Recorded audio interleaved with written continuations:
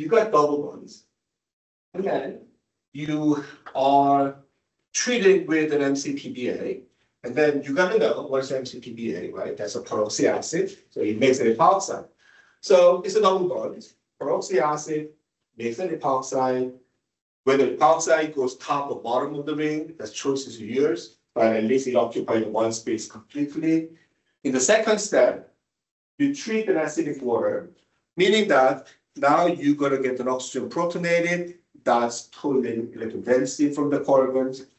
But this molecule is symmetrical. Left side is the same as the right side, or top side is the same as the bottom side.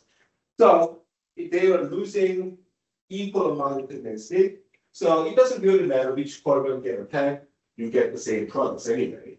So epoxide gets protonated, and then losing electron density from the either carbons, and then water makes an attack from the either carbon, opens it up, so you get a diol. But you get a diol in trans relationship. So this is what you need to show for the test. You cannot use a regular single line. You are getting trends, so don't try to use a regular solid line. You're going to use a batch reaction line to show that it's going to make a trends. Same kind of question. If you do that, same thing in methanol. This is kind of thing we did it before. Then we're not getting the same product. You are getting the same epoxide. It makes an epoxide the same. Oh, this time I also kind of add the methyl groups to one carbon. So that makes it asymmetry. So now you got to care for the position, right? So this is one, the differently substituted double bonds. More substituted here, less substituted there. When you make an epoxide, it doesn't matter because it makes a three-member ring. But when you protonate that, now that will make an oxygen electron division. That's going to pull electron density from those two carbon. But the more substituted carbon will lose more electron density. So nucleophile is going to attack that carbon. What is a nucleophile? Not water, because we're not doing it in water. We are doing it in methanol, right? That's the thing. You got to pay attention to that. Methanol makes an attack on the more substituted carbon, opens it up, but when it makes an attack, it attacks from the backside. So it's an anti-addition. This alkyl methoxy groups is the opposite side of the epoxide oxygen. So it has two trends.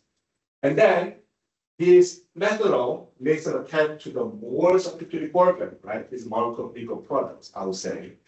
So the methoxide is sitting on the more substituted carbon, OH sitting on the less substituted carbon because of these mechanisms, and then there has to be trends.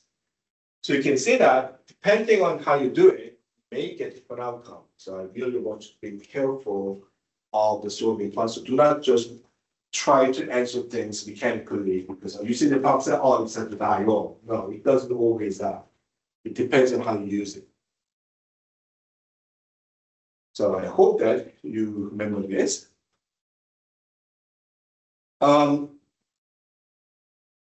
Similar question, or is it actually the same thing? Why am I having a pause? Oh, yeah, this. Yeah, that's the base what we just talked about. You got epoxide formation, opens up with the water, you got diol, but you got transdiol. If you do the same thing with the osmium tetroxide and the peroxide, then you are getting a diol, two hydroxyl groups added, but on the same side. We can see that these two reagents are making different products. In only difference in stereochemistry. So that's the reason you gotta show the stereochemistry in the products. You cannot use a single line. That means that you don't know what is stereochemistry. So epoxide opening up the acidic water, it makes a transdiol. When you do it in the osmium tetroxide or the permanganate coated dilute, that it makes a cis diol. So you have to specify that in answer this question.